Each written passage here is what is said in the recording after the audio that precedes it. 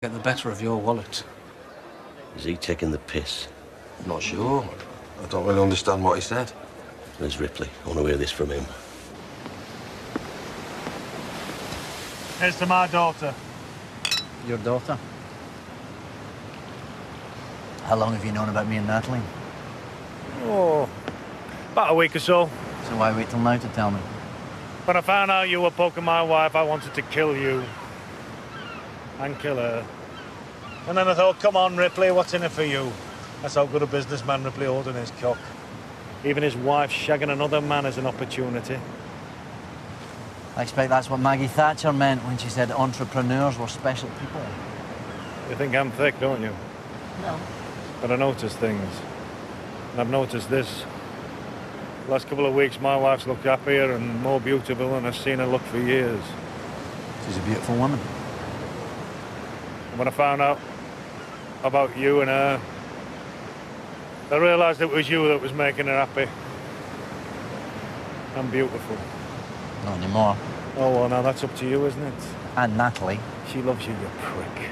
I've been watching her pretending. Pretending she's fine, pretending she wants to be with me, but no. I can see the misery coming off her like steam off a curry house flannel. You think that's true? I know it.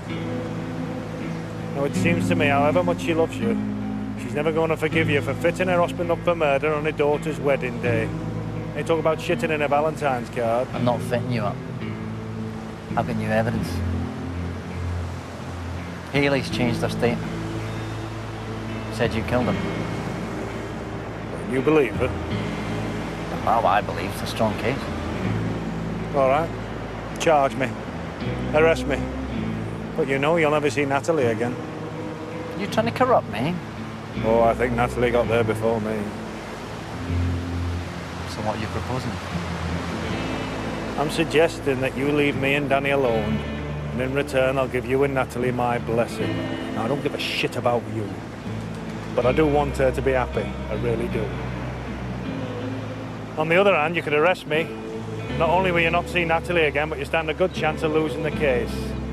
Once your superiors find out that you've been knobbing the chief suspect's wife. You still think I'm thick? Do we have a deal?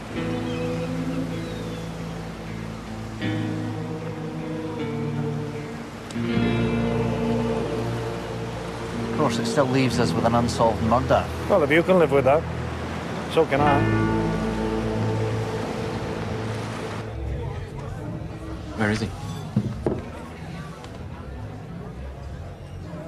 I don't know. He's a free man. What? He didn't do it, neither did his son. I'm taking this case to the CPS without you.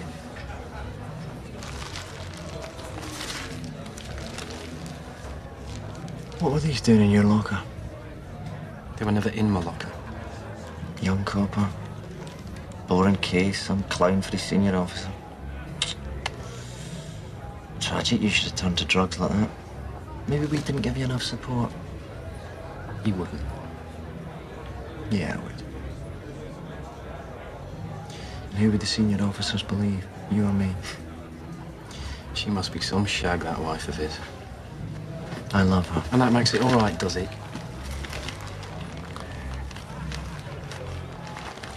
I'm not going to close the book on this. I'm going to come back to it one day. You can do what you like. One day.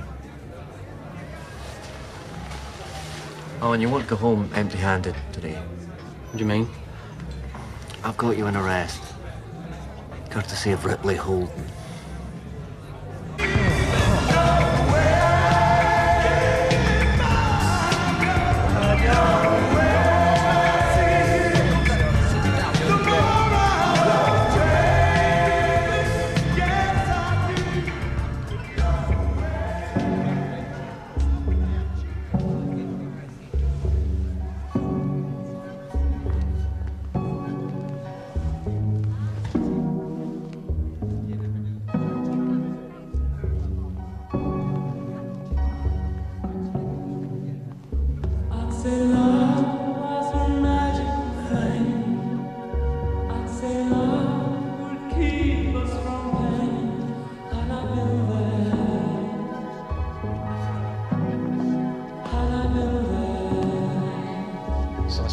Right, if you go for incorporation, you're going to get 50% of your tax over 4 years. Well, he was impressed, let me tell you. Adrian Marr, I'm arresting you on suspicion of false accounting. What? You do not have to say anything, but it may harm your defence if you do not mention, when questioned, something which you later rely on in court. You are making a big mistake, young man. Anything you do say may be used in evidence.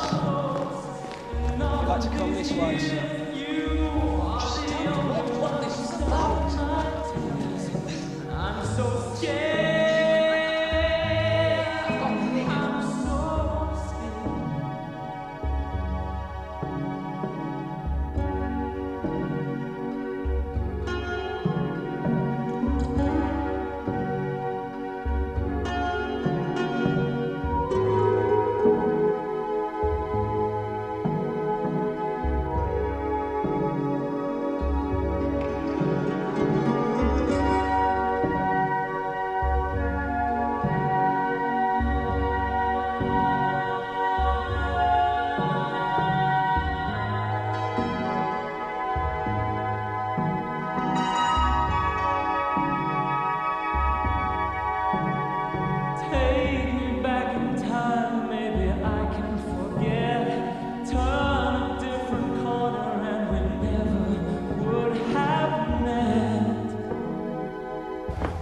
I came to find you.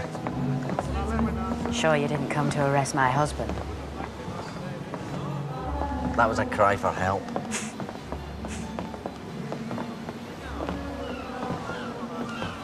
You seemed so straightforward when I met you.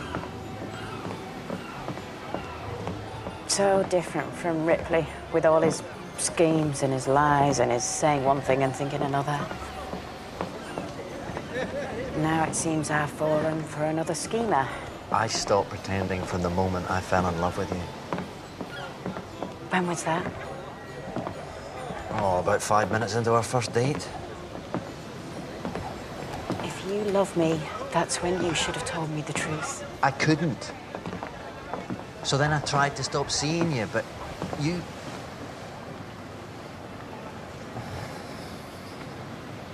I look at you and I just feel... Well, it feels like I have been missing somebody all of my life, and it's you. I'm staying with Ripley. At least I know what I'm getting. Strip away all the pretense, all the play acting, all the cops and robbers. What's left? Eh?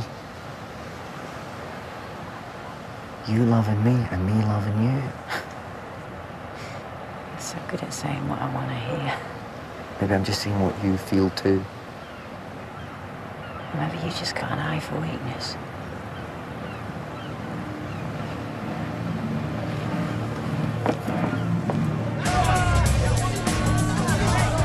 So, Steve,